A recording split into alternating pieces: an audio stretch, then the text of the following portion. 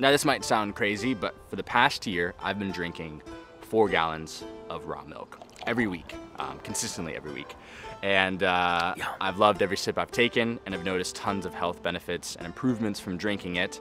And this is a very controversial video because raw milk is considered one of the most dangerous foods that you can consume. And there's a lot of people who are skeptical about raw milk, claiming that it's no different than pasteurized milk. So if you're skeptical, you came to the right video, as I'll be diving into the science, the research, and my own experience with raw milk to see if maybe this food deserves a place in everyone's fridge. So to start off, for those who don't know, what is raw milk? Raw milk is unpasteurized and unhomogenized milk. Most of the milk you find in conventional grocery stores goes through a process of pasteurization and homogenization. When milk is pasteurized, it's heated to a certain temperature for a certain amount of time, where it's meant to kill most of the foodborne illnesses that might be inside of raw milk. And the homogenization is a process that the milk goes through to basically make the fat particles smaller, so that way it mixes with the milk. If you let regular milk stand still, you'll see a separation in the fat rise to the top. In the 1900s, as people in the United States migrated from rural areas to cities, milk from cows had to be transported longer distances and stored at higher temperatures than before. And as a consequence, milk-borne outbreaks accounted for about 25% of all disease outbreaks. So in 1987, the FDA passed a regulation that would basically mandate almost all milk to be pasteurized to prevent these outbreaks from happening. And since then, almost every milk that you find in grocery stores usually goes through pasteurization and homogenization.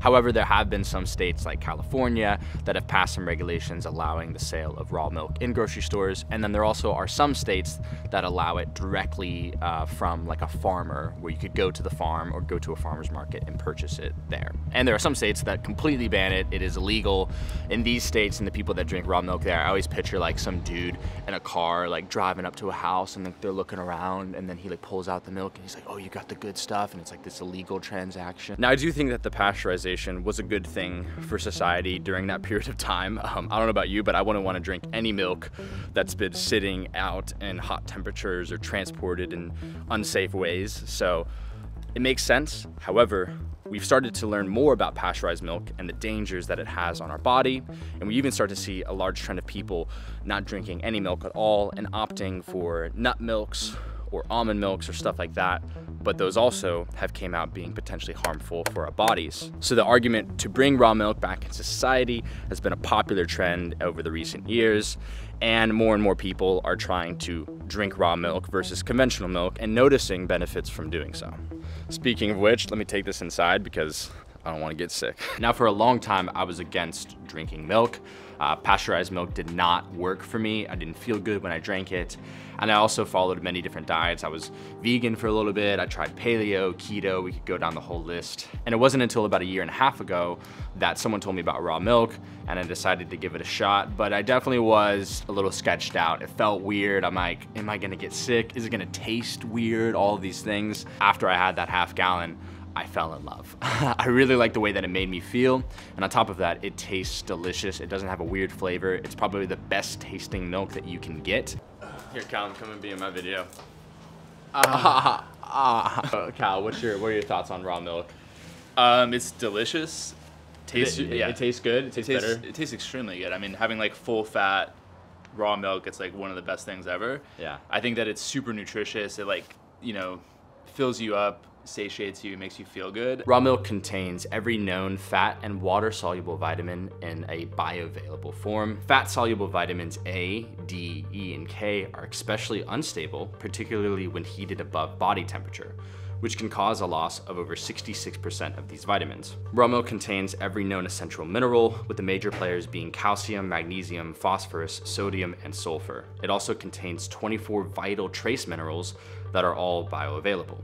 Although minerals can't be destroyed when they're heated, they can become unstable and lose a lot of their potency. As an example, calcium loses 50% of its potency when it's heated. Calcium is what strong bones and teeth are all about. All 60 known enzymes are found intact and fully functioning in raw milk. Raw milk contains all 22 amino acids, including 8 essential amino acids, which are the building blocks of proteins. And one of the enzymes in raw milk that's super interesting is this thing called lactase. When you pasteurize milk, you lose this enzyme known as lactase, which is meant to help break down lactose. So people believe that this may be why individuals who cannot digest pasteurized milk can digest raw milk just fine, although it still depends upon your body and your biology. But I know for myself, pasteurization does not work for me, but the raw stuff does. And the list could go on. Raw milk really is a superfood. It has so many bioavailable forms of nutrients inside of it that are vital for us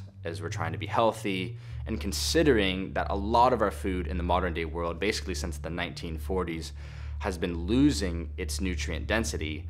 Incorporating nutrient-dense food, whether it's milk or other forms of food, might be important for getting your health back on track. And the last piece I want to quickly go over is homogenization. The homogenization in milk is actually pretty scary. Pistons, they pump through a very narrow opening. The whole purpose of it, like I said in the beginning of this video, is to make the fat particle smaller so it mixes with the milk and it doesn't separate. And the process that it goes through to do this strips away the structure of the milk.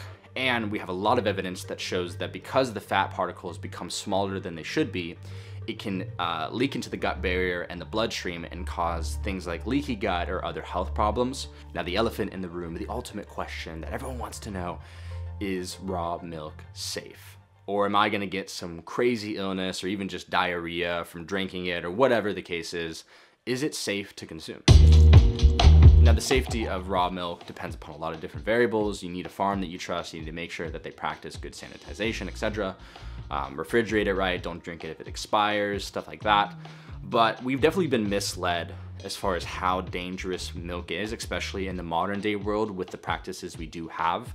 It was believed that raw milk was 150 times more dangerous than traditional milk. However, the data actually shows that it's about 9.4% more dangerous or more likely to get sick than pasteurized milk. Now, 9.4% might sound like a lot, but when you actually look at it, it's a very small amount. If you have 0.00011% chance of getting sick from drinking pasteurized milk and a 9.4 times greater risk of getting sick from drinking raw milk, we're still talking about a minuscule risk of 0.00106%. And then if you actually look at hospitalization caused from raw milk, you have a 1 in 6 million chance of getting hospitalized, not dying, but just hospitalized from drinking raw milk. No, hey, no. Hello. Hi, Daddy. We're on camera. Yeah. We're gonna go buy some raw milk. You're more likely to die in a car driving to get your raw milk than you are to just be hospitalized, not death, but hospitalized from raw milk. Now, you still have to do your due diligence.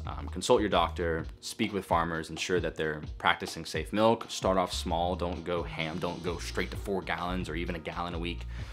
Start off small. Now let's talk about my personal experience, why I drank 4 gallons a week, what do I recommend, and my overall experiences when it comes to health, incorporating this food into my diet. Now, I noticed a ton of different benefits overall when it came to my health. I think anytime you consume like a nutrient-dense source of food, you're gonna see benefits in everywhere because you're getting more nutrients in your body. But the specific things I noticed with milk, even drinking like 1 or 2 gallons a week, was increase in muscle mass and being able to gain and maintain muscle better. That's actually been a problem in my life. I was super skinny growing up and couldn't maintain muscle, so that's good to see that this food was giving me what I needed. I also felt a lot more energized. I felt like I could pull from more things in my body than I could before, which was really cool. And I loved the productivity aspect of it. I do love cooking food. I do love preparing food.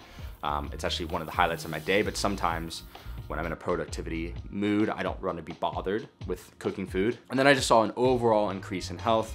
I've been sleeping better, feeling better overall in many different areas. And I would recommend starting off small, half a gallon or a gallon a week, see how you feel. I think that's a very reasonable amount that will give you a lot of good nutrients in your body.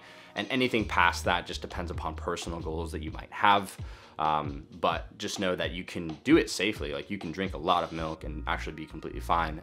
But too much of anything that is good can be a bad thing as well. So just keep that in mind. And as of lately, I decided to cut back from 4 gallons and move to 3. And I plan to also move it probably down to like 2 gallons a week.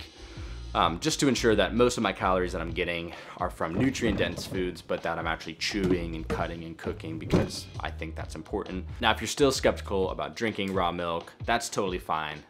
Do whatever you want. I know people that love it, like myself, and I know people that have tried it and they're like, yeah, I think I'm good. So it's not for everyone, but for some people, it's really beneficial for their health, like myself. So I recommend to give it a shot. Of course, consult your doctor, but give it a shot, see how you feel. Worst case scenario, you now know one more thing about yourself that you didn't know before. And best case scenario, you might find something that really benefits your health and also tastes delicious. Yum.